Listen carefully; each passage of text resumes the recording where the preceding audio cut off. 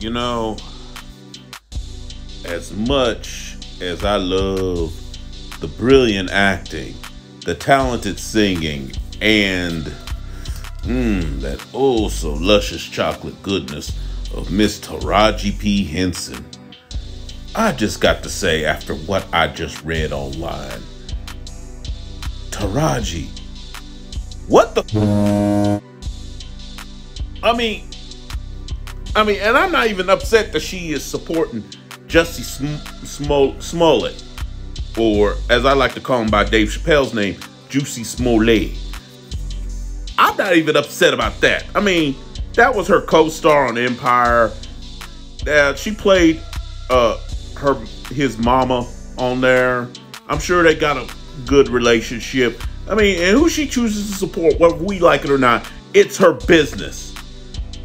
But for crying out loud, to compare his plight to Emmett Till, I'm sorry, I find that personally insulting.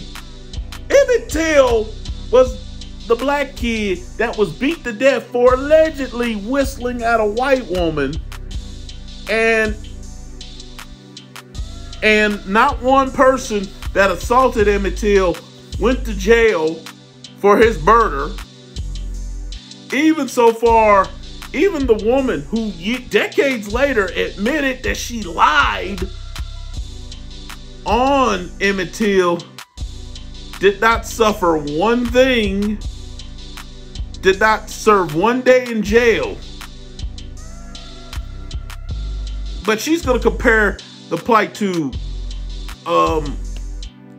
Jussie Smollett. Here's the difference. Jussie Smollett's alive. Emmett Till wasn't alive. He died at a young age. Plus, here's another difference. Emmett Till, aside from allegedly whistling at a white woman, which, yeah, technically it's not against the law, and we have no evidence that he even did it. But on top of that, he didn't bring any of what happened to him. He didn't deserve what happened to him. Jussie Smollett, on the other hand, he brought all this on himself. Emmett Till did not ask for his fate. Jussie Smollett did. And as far as him, the punishment not fitting the crime, oh, no one got hurt and stuff. But yeah, he could have caused someone to get hurt. And on top of that, in my personal opinion, he's getting 5 months. You'd have thought the man was getting 50 years. He's getting 5 months. His career is ruined, she says. Such and such is ruined for Jussie Smollett. Well, whose fault is that, Taraji? Whose fault is that? That's not nobody's fault. That's not the police's fault. That's not black folks' fault. That's not even white folks' fault. That's his fault, honey.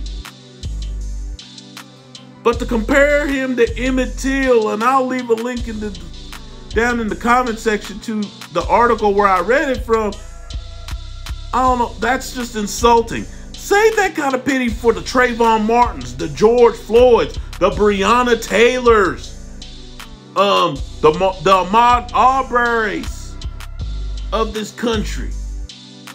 Save that sympathy for them, not for this guy. I know it's your friend, but I'm sorry. To quote the late great Bernie Mac from the film Soul Men, let him get his whooping. No, let him get his whooping. So, nah, honey. Love you to the sky. We'll still watch your shows and movies and stuff, but this one, you take a major L on this. Anyway, I'm out.